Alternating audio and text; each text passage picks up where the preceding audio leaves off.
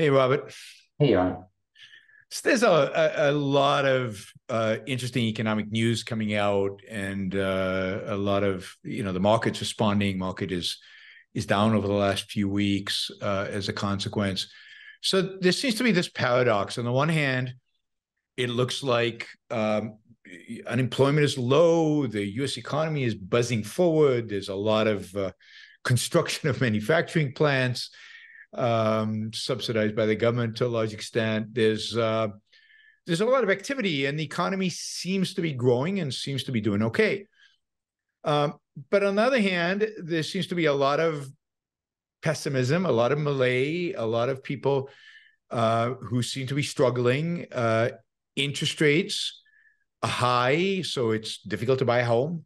Mortgages are very expensive. It's car loans are expensive. So a lot, people interest rates on credit cards have gone through the roof. People are taking on a lot of debt in spite of this. The government, of course, has huge amounts of debt at this point. How do we reconcile? What does Ingenuism, put it this way, what does Ingenuism have to contribute to trying to reconcile kind of the contradictory signals that we're getting in the marketplace?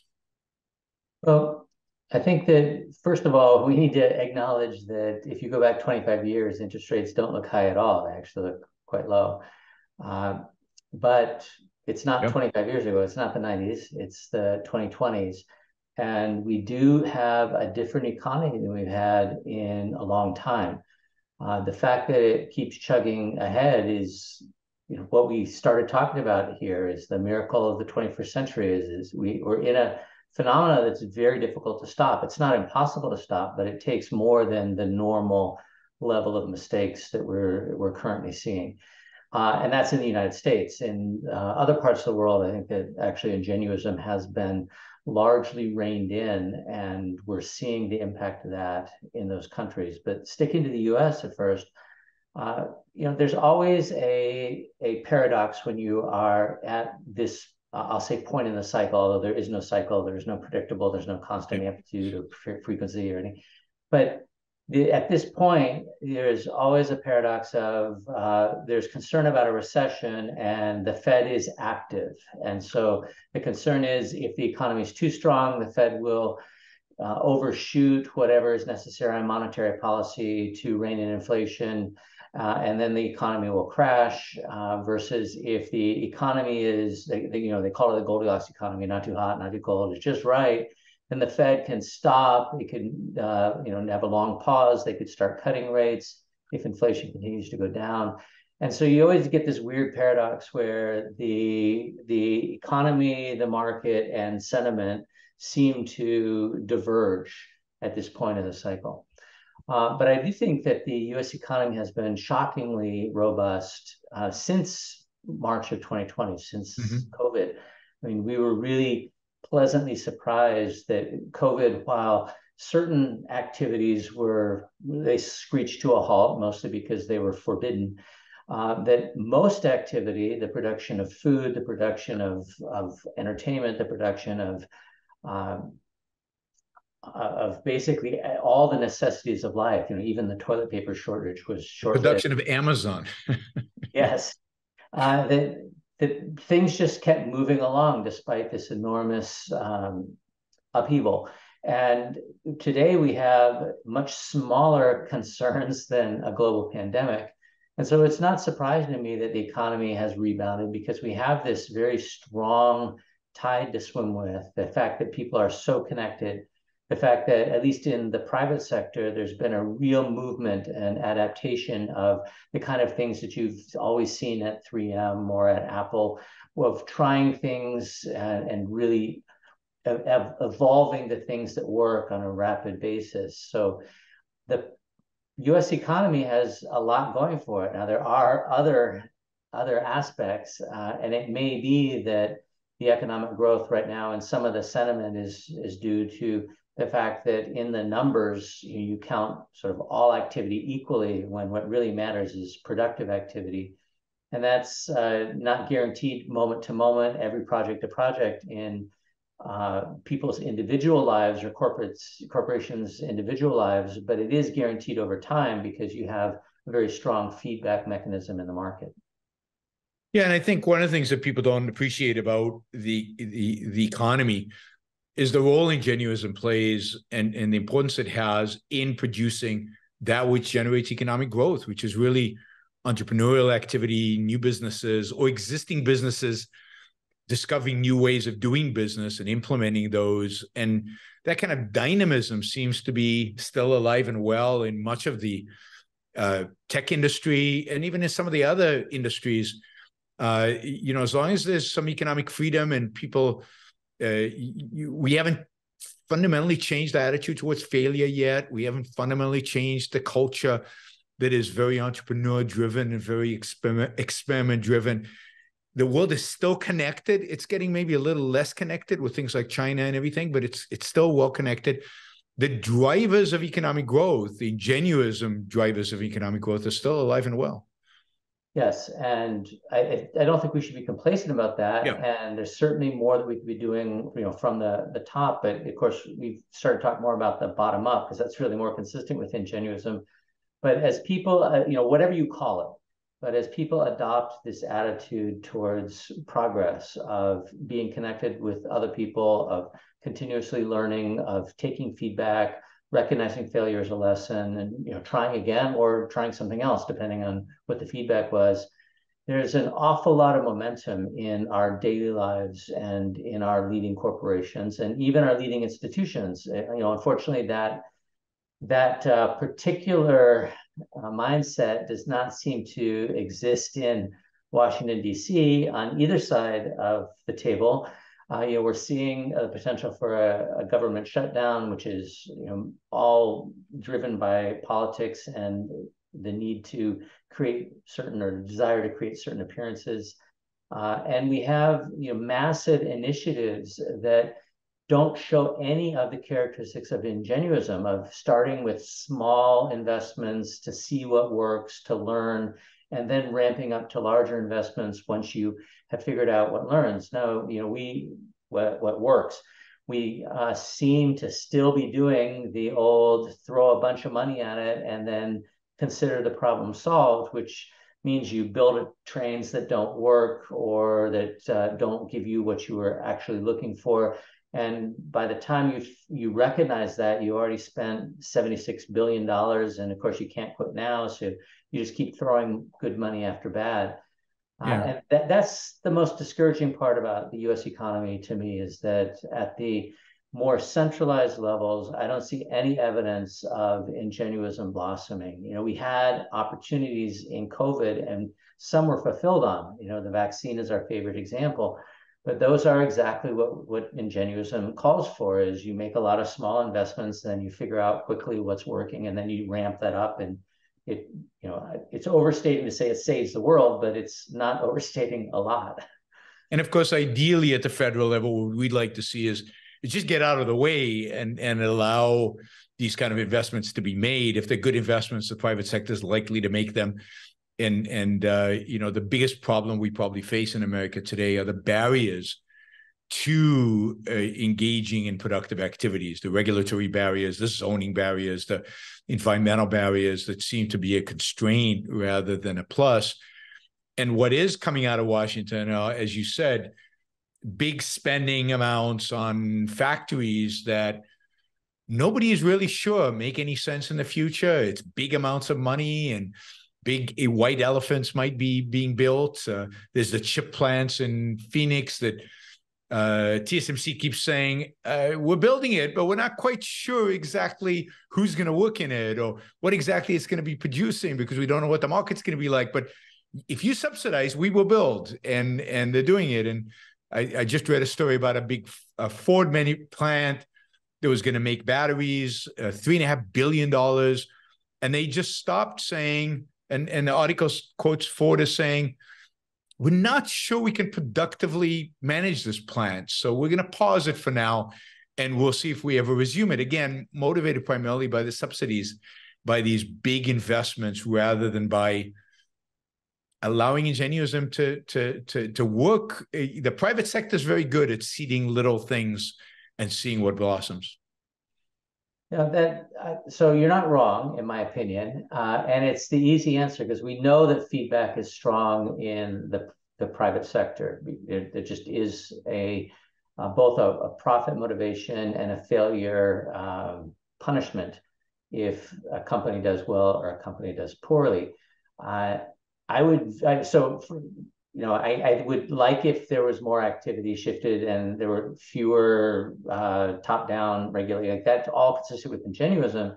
What also would be consistent is to apply the principles to the large behemoth.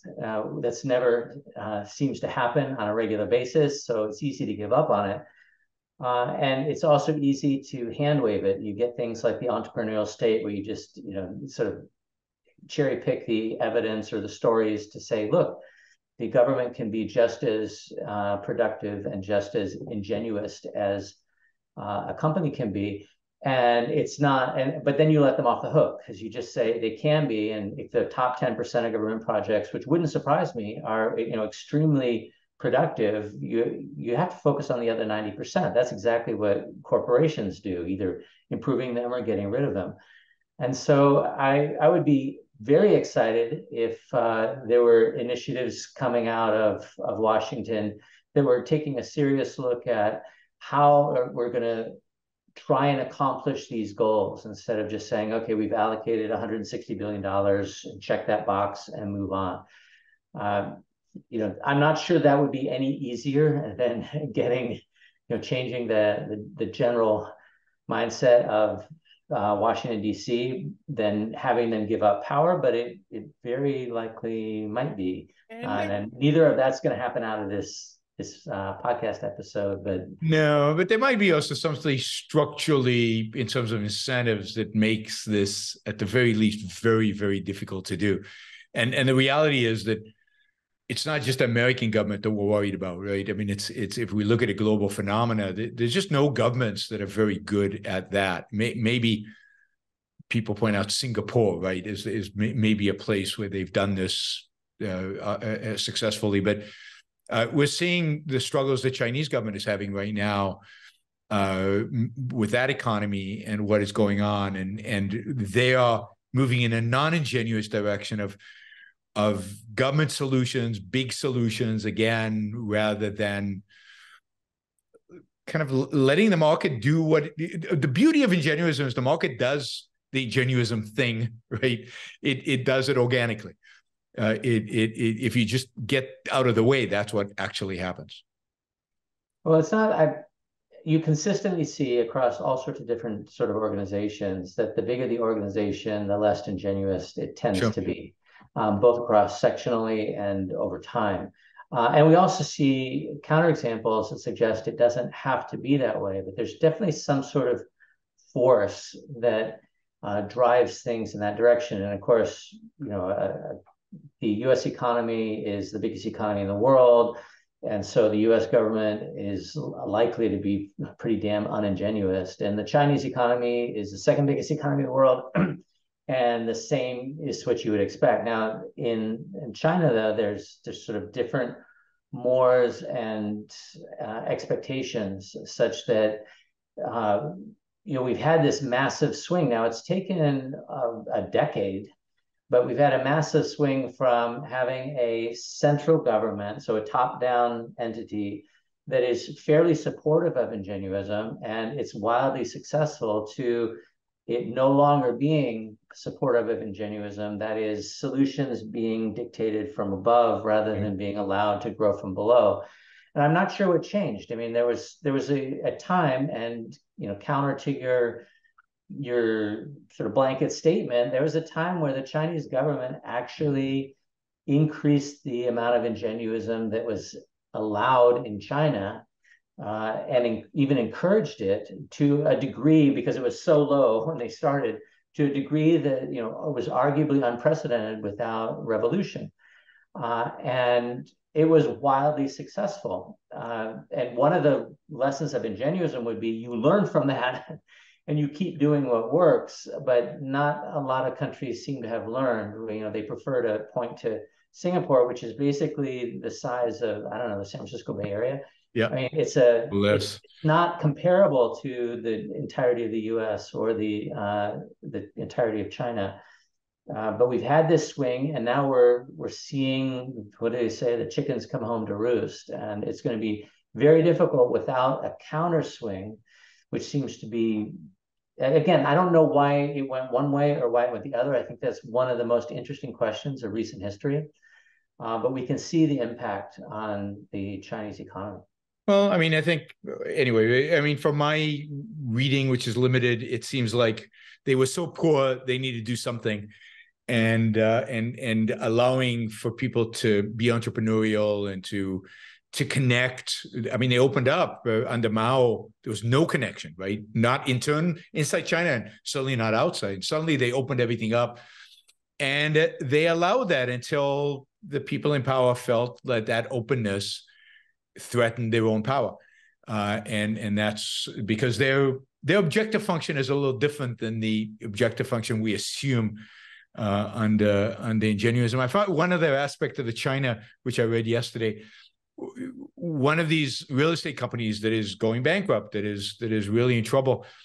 They basically put the CEO in jail, not under any claims of fraud or anything like that yet, but just for failing, basically.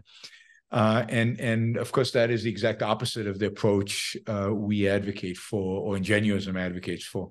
But it is interesting how they deal with these kind of things in that culture. We're not yet at that point in the United States, luckily. Yes, I'm sure there are dozens of politicians in Washington, D.C. who would love to put Elon Musk in jail, but they're not able to. And that is part of when we talk about a supportive environment. We think of it as being more something that is intentional.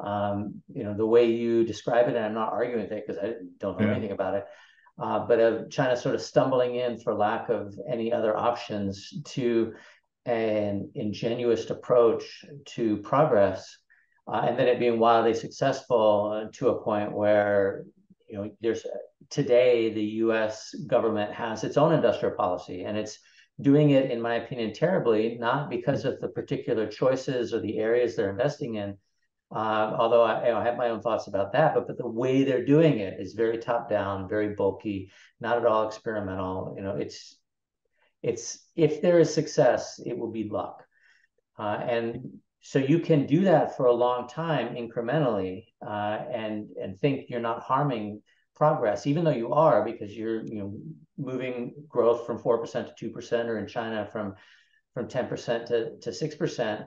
But at some point, the pendulum actually, it's like an inflection point where the lack of ingenuism starts to create observable problems, not just opportunity cost, but observable problems. And then, of course, the solutions are all top down. And while those can often mask problems for years, in the end, the economics wins out in the end. And it isn't something that's unique to governments. It happened in the financial sector in the U.S., although there was a lot of government involvement in the 2000s up through 2008.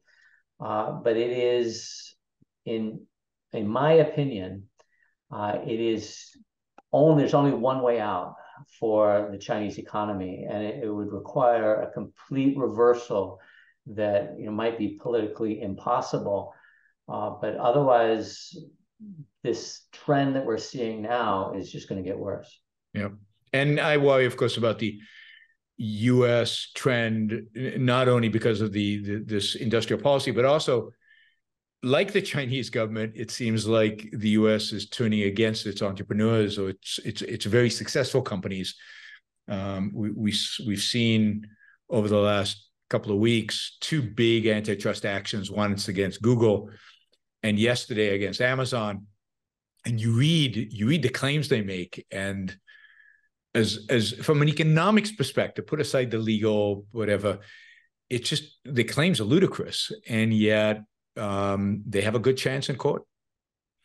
Well, I wonder because it'll take a while. And both of Yep. them, the irony, of course, is, and the same thing happened with Microsoft in its big antitrust case, is that the things that the FTC is focused on are the things that have just become less relevant. Yep. AI is definitely has the potential to not just break Google's, I'll say it, virtual monopoly on search, not as a search offering, but in terms Yep. of what people use. Now, monopoly is in terms of offering, if you want to be if you want to argue the economics of it, you have to say there are no other providers. But Google has massive market share, and AI potentially puts Google out of business. If no one needs to search in the same way that they historically have, what does Google have anymore? Yep. Yep. And the same thing with Amazon. Amazon finally has, you can order on Walmart, and it's basically the same experience as Amazon, and it has competitors coming from all directions. People who are going to sell for less but not provide fast delivery. People who are going to sell for more but provide more personalized items, and of course mass market with Walmart. And AI is going to change that too. I mean, why even bother with Amazon if I can just tell my personal assistant, AI personal assistant, go buy me X, and it will do the shopping, find me the best deal based on my parameters, delivery, personalized, whatever, in whatever store. You might expect fragmentation of retail with AI personal assistants. Who knows? That's the beauty of experimentation. Yes, and there are already services offering that you basically say, this is what I'm looking for. And there's a lot of shopping is browsing, and Amazon has advantages, and Amazon does a really good job. Mm-hmm. So I think they're less likely to disappear, but to argue that they're a monopolist is ludicrous. But then to argue it today, when whatever monopoly or market power is more accurate, that they've ever had has certainly begun to diminish. It just it's It reminds me of not so much a Microsoft case, but the IBM case where IBM dominated the mainframe, and by the time the court case wound its way through the court system, PCs were out and IBM mainframes were about to become irrelevant. And it seems like history repeats. All yes, right. government's Uh, involved in this. yeah. So we will talk next week. Thanks, Robert. All right, thanks, Yaron. Cool. Bye. Bye.